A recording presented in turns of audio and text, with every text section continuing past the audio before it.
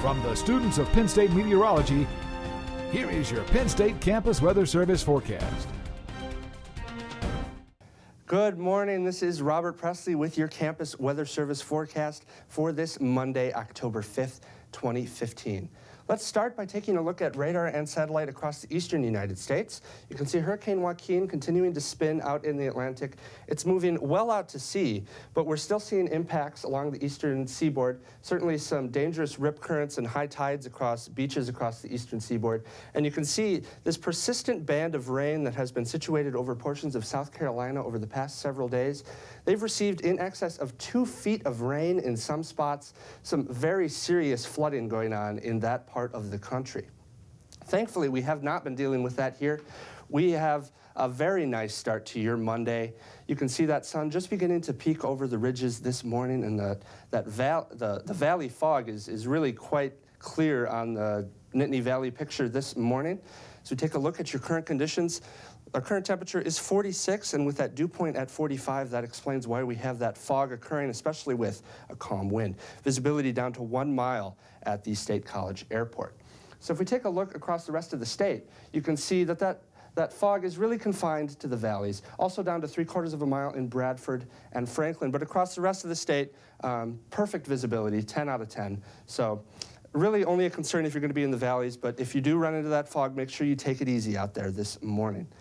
Temperatures across the state are relatively consistent. Most areas are in the mid-40s to the low 50s. 51 currently in Philadelphia, 46 in Williamsport and State College, 45 in Franklin, and the cold spot, as usual, up in Bradford this morning at 38 degrees.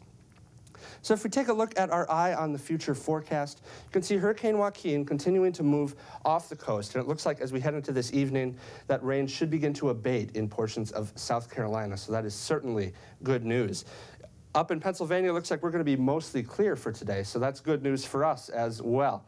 As we head into tonight and into tomorrow, though, we will be watching as a weak disturbance moves in from the northwest, and that will bring a few clouds down into our portion of the state.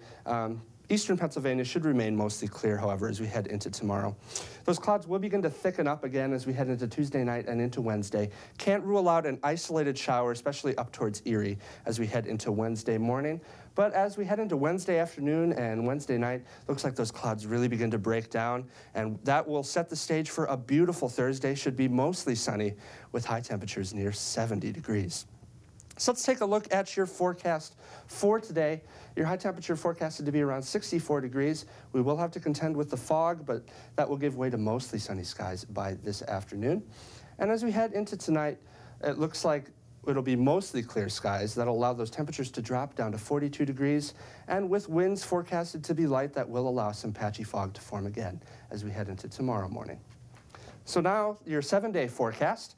And you can see a much nicer week in store, especially compared to last week. A few more clouds as we head into Tuesday and Wednesday, but then a beautiful day on Thursday. We will have to contend with some rain on Friday, and that could be problematic with the homecoming parade on Friday night. But the good news is that it will clear out by Saturday. So we could even get in a dry football game, which is really a break from the past several weekends. That's the weather for Pennsylvania. I'm Robert Prestley, hoping that you have a great day and a great week.